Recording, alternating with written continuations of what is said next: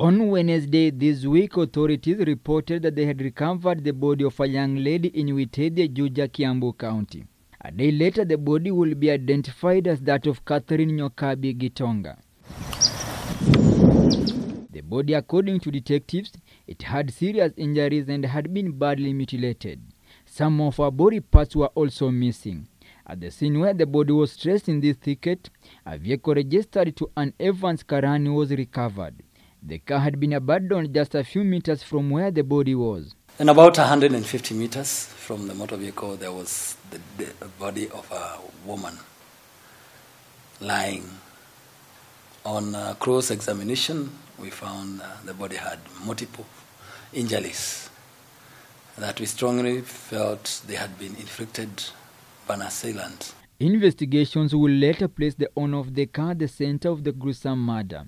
Karani was tracked and arrested, with the police intimating that they will charge him with the murder. We coordinated several teams, and eventually we were able to apprehend the main suspect by the name of Evans Karani. It later emerged that Evans and the deceased had been dating for a while before they separated. However, sources privy to the investigation revealed they were rekindling recently the relationship. This is a case of crime of passion.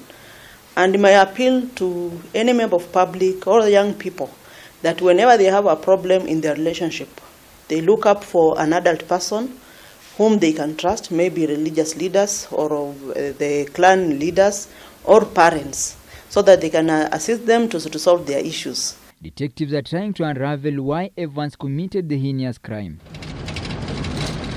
According to the family, Catherine had told them that she was going to meet Evans on Tuesday in a bid to sort out their differences.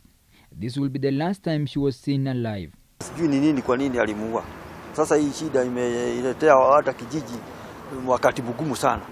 incident has since gone viral in Kenya, with many asking questions over the murder.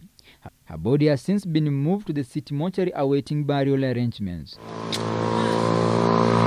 Franklin Wallah, K24 TV.